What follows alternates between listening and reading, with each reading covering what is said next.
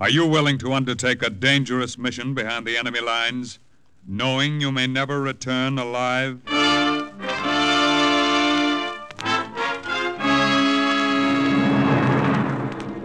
What you have just heard is the question asked during the war of agents of the OSS. Ordinary citizens who to this question answered, yes. This is Cloak and Dagger.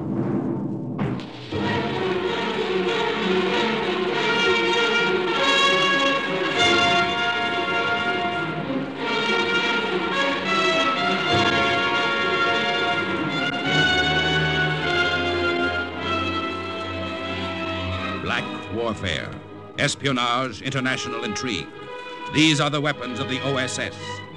Today's adventure, The Last Mission. the story of an American OSS agent in Canton, China, is suggested by actual incidents recorded in the Washington files of the Office of Strategic Services. A story that can now be told. He must have had another name, but I never knew what it was. Everybody on the waterfront called him Charlie. He was old and he limped and he should have drunk less and shaved more. We'd see him on the wharves in the afternoons in his dirty dungarees and torn sweater, begging cigarettes from sailors.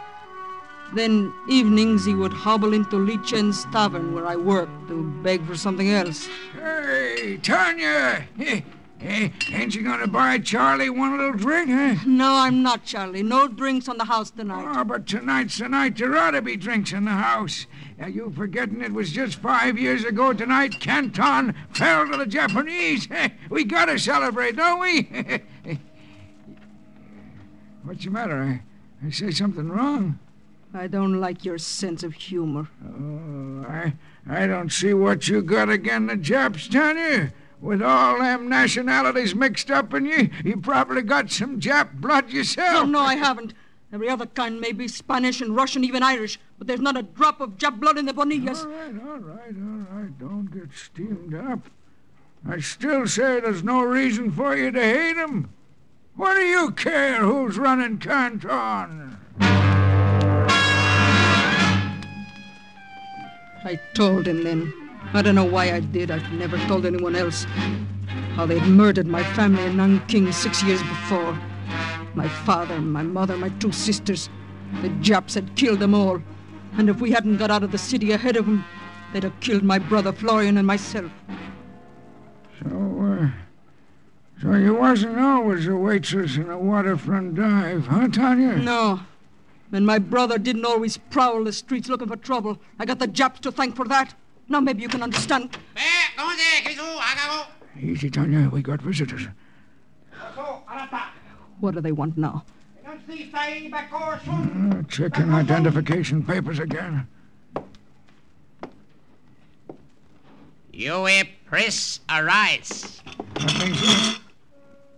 Always arise in the presence of the soldiers.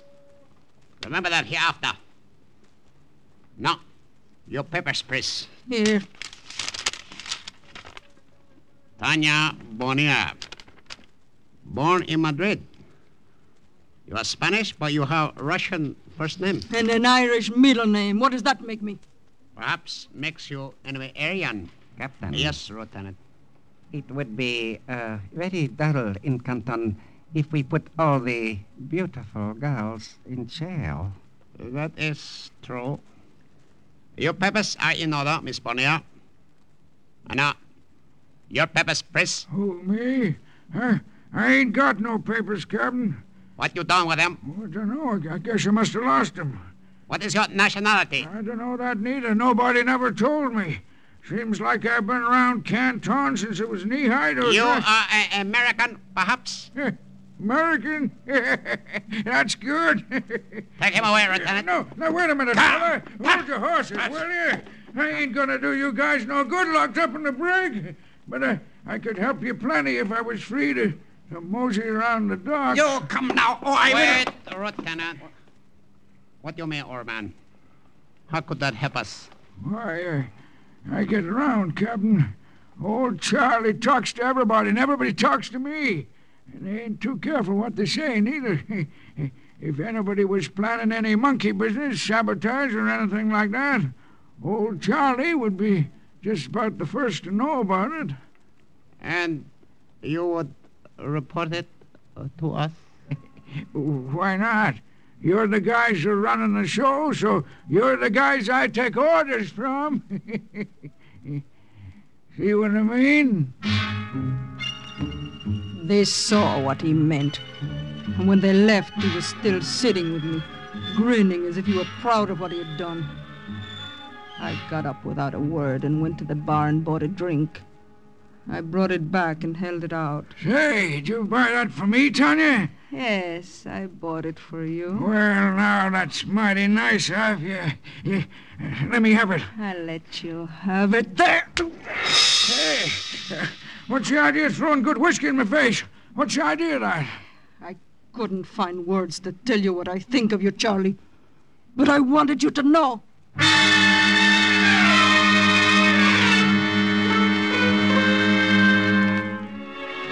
I was sorry afterward. After all, Charlie was old and hungry and half-cracked. I should have saved it for somebody else. Someone closer and dearer to me. I should have saved it for my brother, Florian, who was waiting for me when I got home. I thought you'd never get here, Tanya. Hurry up and change your clothes. We're going to a party. A party? What party, Florian? Well, it's sort of an anniversary banquet. You know, 5 years in Canton. There are going to be a lot of important people there. Chinese, Japanese, both. Big celebration. Oh? And we're going to celebrate with them?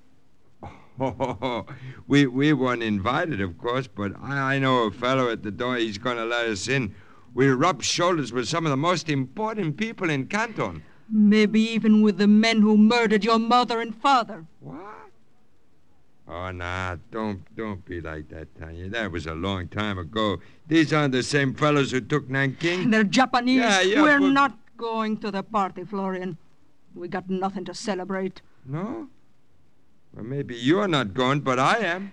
Why? Because I know what side my bread is buttered on, that's why. The Jap side? As long as they're top dog, yes. And it looked like they're going to be top dog for a long time. I see. You're a traitor to our family, Florian. We haven't got family, Tanya. We haven't got anything. And we never will have unless one of us starts playing on the winning team. See you later. I didn't sleep well that night. I lay there in the dark, feeling as if I were alone in a world of enemies. That same feeling haunted me all the next day at Lee Chen's.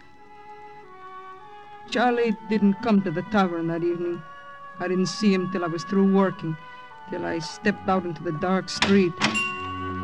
Then a shadowy figure came staggering up to me. Tanya.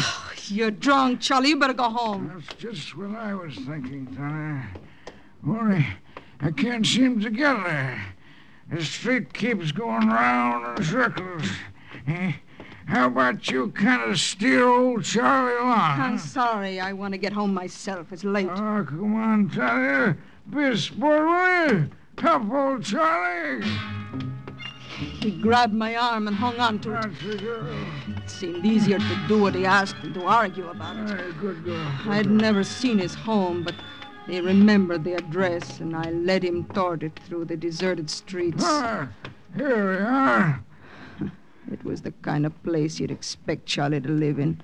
A filthy two-story dump in the worst part of Canton. He was still holding my arm as I took his key and unlocked his door for him. Good night, Charlie. Go to bed and sleep it off. Oh, come on in for a while. Why don't you? No, good night, I Charlie. got a bottle in there, Tanya. We can have a little drink. I don't want to drink. Oh, come on in anyway. Come on, Tanya. Charlie, let go of me. Let go, you hear? But he didn't let go. His fingers were like a vice around my wrist. Come on. He jerked me across the threshold. Get in. He shoved me into the pitch-black room and slammed the door. Now, where's that light? You filthy old bum! Let me out of here! Sorry I had to manhandle you like that. It was the only safe way of getting you in here. I thought someone else had said it. I thought there must be 3 of us in the room. Then the light flashed on, and there were just 2. Just Charlie and me. Surprised, Tanya? I'm sorry, but I have to play it safe. You see, Tanya, I am an American. An agent of the OSS.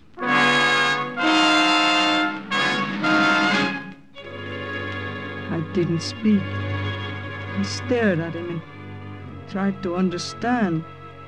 Tried to connect him with the shuffling little wharf rat I'd always known as Charlie. You realize, of course, Tanya, that this is something of an act of faith, exposing my identity to you like this.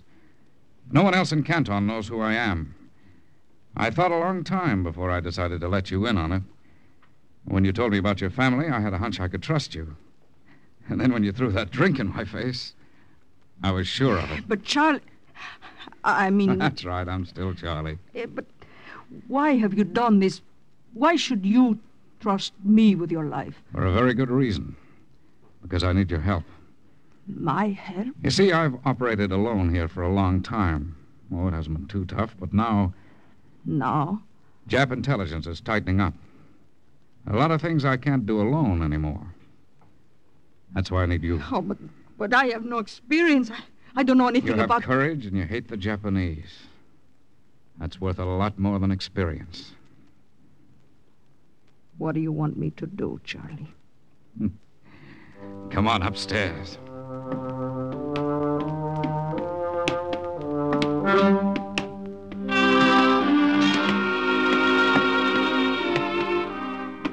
He led me up a long, narrow, rickety staircase.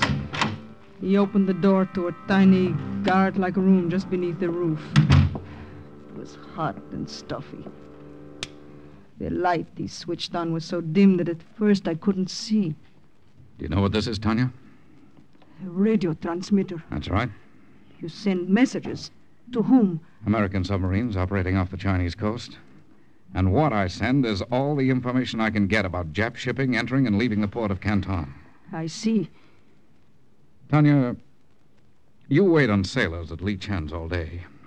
You drink with them. I've never drunk with a Japanese sailor. But you could. Sailors talk a lot when they're drunk. And if they don't talk enough, I could provide you with knockout drops. They'd sleep peacefully while you examined their papers. I see. It scares you a little? A little, yes. You see, Watch it, Tanya. What? That lever on the wall, you almost touched it. You better not. Oh, what is it, Charlie? Oh, it's a little precaution I've taken. I wouldn't want this transmitter to fall into Japanese hands. They could do a great deal of damage with it. But the lever in the wall... That can do a great deal of damage, too. It sets off an explosive that'd blow this building sky high.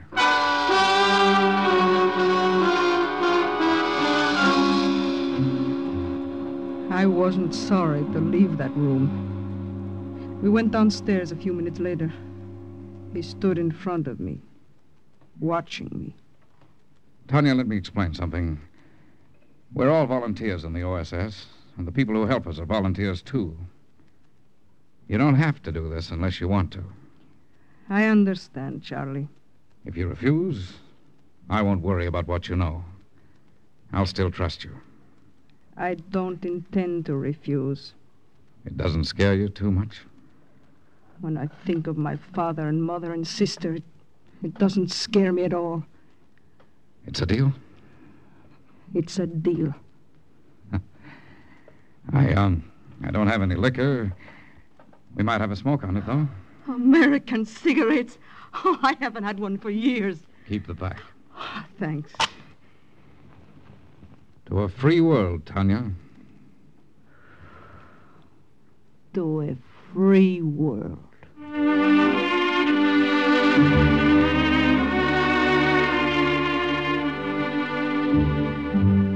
That night I slept well. Now I had friends and allies. That is, I slept well until sometime shortly before dawn. And then the sound of my bedroom door opening awoke me. I wasn't frightened. I knew who it was and what he wanted. It had happened so many times before. I waited until he reached my dresser, until he bent over my purse. Don't take any of my money, Florian. Oh, you're awake. Well, I was just... Yes, I know, but I really can't spare any this week. I need the little I got. Well, you don't need it any more than I do. I'm broke, Tanya. Now, where am I supposed to get money to live on? Not out of my purse. Please close it, Florian. All right. Well, I don't see... Hey, what's this? What? Where you get these? What, Florian? These American cigarettes. I got them at the tavern. Who from? From a Jap soldier. A Jap soldier? Yeah, he had taken them off an American prisoner of war. And a Jap gave them to you? Yes, huh? Why not? And you accepted them? Naturally, I accepted them. Well, so now my noble sister is accepting gifts from the enemy. Either you had a great change of heart, Tanya, or else... Or else what? Or else... you are lying.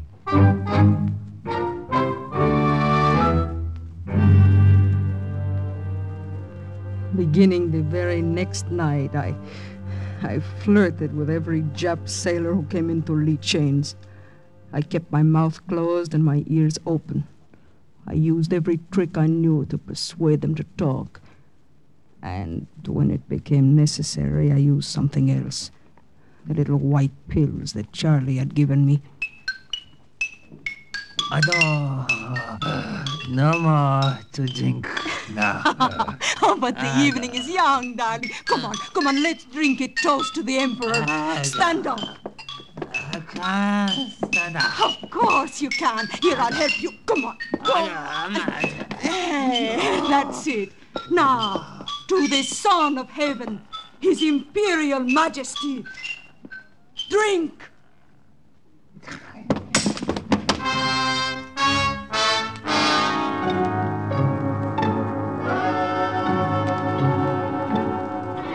Oh, it was so easy, Charlie. He was out cold. I just reached into his pocket and there were his papers. No one saw you? Not a soul. You put the papers back? Of course, after I'd copied them. Here's the information. How am I doing, Charlie?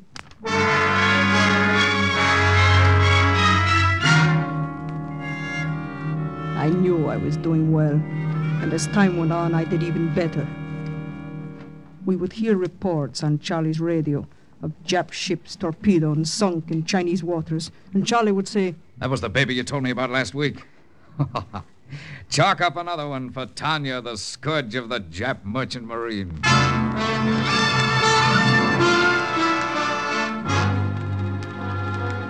I was proud, and I was happy. And I believed my father and mother and sisters knew, and that they were proud too. And then came the night I went straight from Lee Chen's tavern to Charlie's house to tell him what I'd heard. The Takota Maru, huh? That's one of the Nip's biggest ships. I know, Charlie. And she's carrying industrial machinery to Yokohama, one of those factories they've stripped in Fuchao. You sure about the sailing time? Quite sure. Tomorrow night at 10 o'clock. Good enough. I'll tip off the subs right away and they'll be laying for her, if she isn't traveling in convoy. She isn't, Charlie. Then they'll get her like a sitting duck. Well, it's late, Tanya. Better get going. I'll see you tomorrow, Charlie. Not during the day. I'm going down to Tung Ho's junk on the river. I'll be back here by evening. Oh, good night, Charlie. Wait a minute. Let me see if the coast is clear.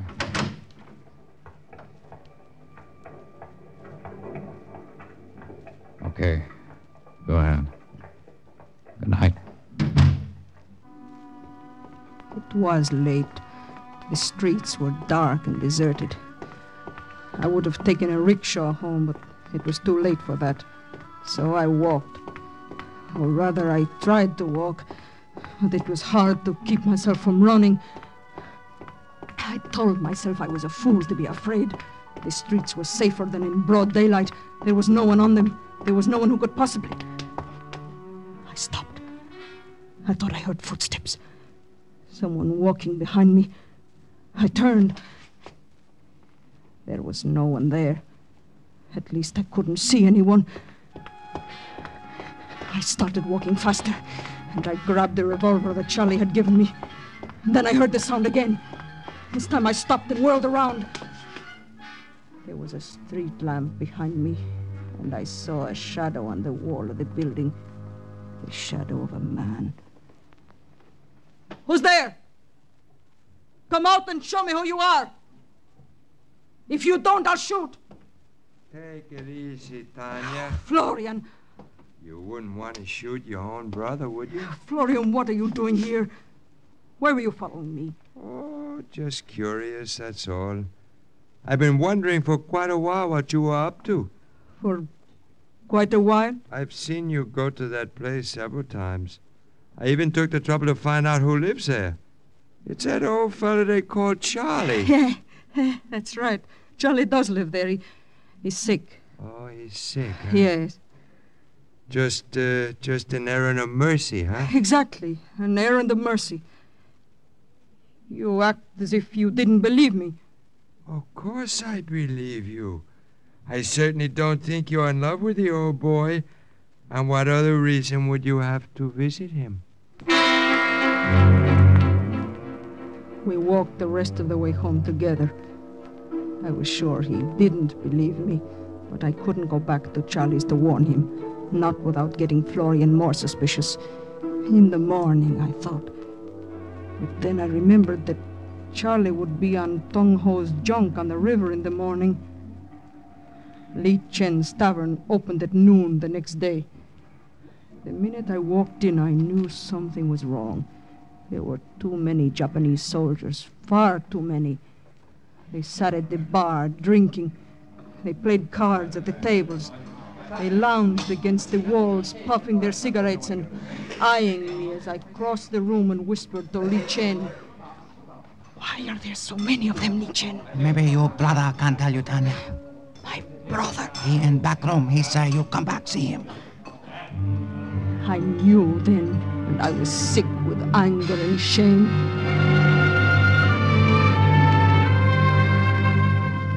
But I was sicker still when I saw him sitting alone in that back room, when I saw the smirking triumph on his face. Good morning, Tanya. How's your sick friend this morning? Don't stand there and stare. I haven't done anything so terrible after all. One spy, more or less. How much did they pay you, Florian? Quite a bit. It seems they've known for a long time there was one operating in Canton. They haven't been able to get their hands on him. Until you betrayed him. Yes. Though they still haven't found him. There are some soldiers waiting for him over at his place where you went last night, I mean. And there's a crowd of them here. They're bound to pick him up pretty soon. Didn't you get a bonus for betraying me, too? Oh, I might have, but I wouldn't sell out my own sister. I kept you in the clear. I told him you helped me spot him. Thank you, Florian. Oh, not at all, Tanya. By the way, I can pay you back some of the money I lifted from your purse. After all, if it weren't for you, I wouldn't be sitting pretty now. Would a couple of 100 yen even the score? Huh? What do you say? There was so much I could have said, but I didn't waste the time. Only one thing mattered now. Charlie was still free. I swore by the memory of my mother and father that I would keep him free. It was a half hour before I managed to slip away from Li Chen's unnoticed. Charlie had introduced me to Tong Ho, and I had been aboard his junk the week before, so the guerrillas on guard around the boat recognized me. They led me to a cabin. That you, Tong Ho? It's Tanya, Charlie. Tanya. I thought you were Tong Ho. You just want ashore to meet a courier from Hong Kong, some sort of important news. Not as important as the news I have for you.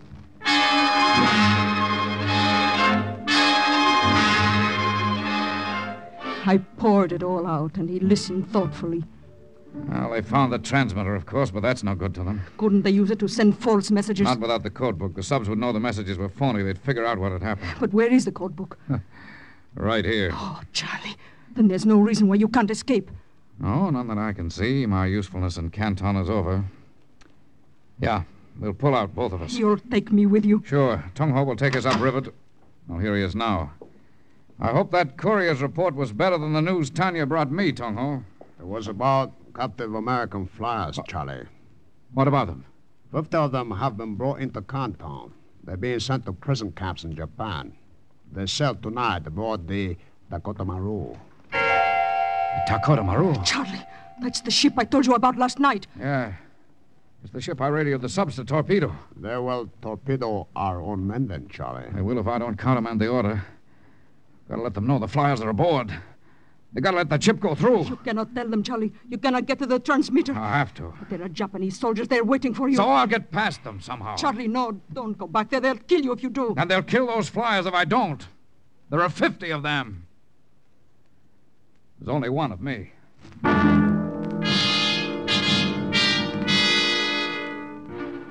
I said I would go back with him. I said he would need help getting past the Japs. I said I wouldn't leave Canton without him. And in the end, because I left him no choice, he allowed me to stay at his side. He told me his plans before we left the boat. They'll be waiting for me in the room downstairs, but we won't go that way. There's a trapdoor in the ceiling of the radio room. If we can get into the building next door and out onto the roof, we'll be able to jump over onto my building. We may get in and send the message without even letting them know we're there. A half hour later, we were creeping up the stairs of the building next door. And a few minutes later, we stood huddled on the edge of the adjoining roof. All right, let's jump. Try to land as quietly as you can. And then, flat on our stomachs, we crawled toward the trapdoor and pried open its rusty hinges and lowered ourselves into the radio room. Charlie sat down at the transmitter, his code book in his hand. I went to the door, my revolver in mine. Have you made contact with them, Charlie? Not yet. Any sounds from downstairs? No, not yet. Charlie, hurry. I'm doing the best I can. Yes, but if you... Charlie. Yes? Listen. Someone coming upstairs. 2 of them at least. Maybe 3. Okay. Get going, Tanya. No. Quick, out through the trapdoor and over the roof. Those are orders. But you, Charlie. I'll be right behind you. I've made contact now. All I have to do is finish the message. Now get out of here.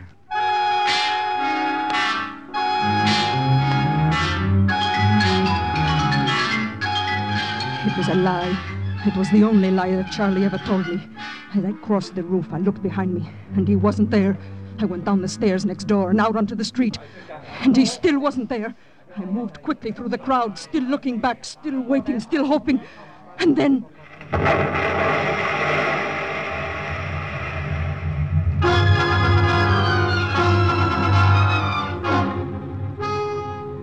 he had pulled the lever that destroyed the transmitter.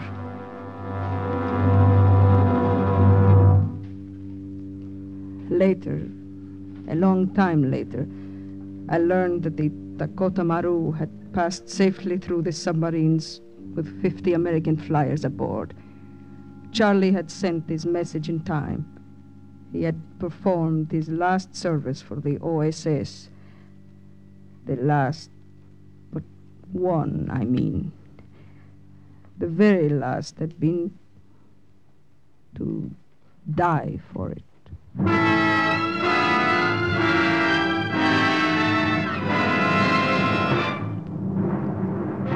And once again, the report of another OSS agent closes with the words, Mission accomplished. Listen again next week for another true adventure from the files of the OSS on Cloak and Dagger.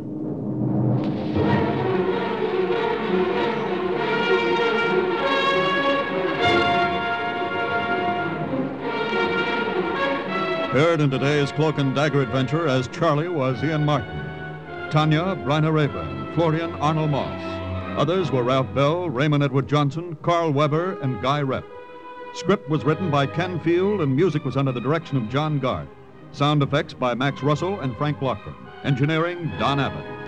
Today's OSS adventure was based on the book Cloak and Dagger by Corey Ford and Alistair McBain. This program was produced by Louis G. Cowan and Alfred Hollander under the direction and supervision of Sherman Marks. 3 chimes mean good times on NBC.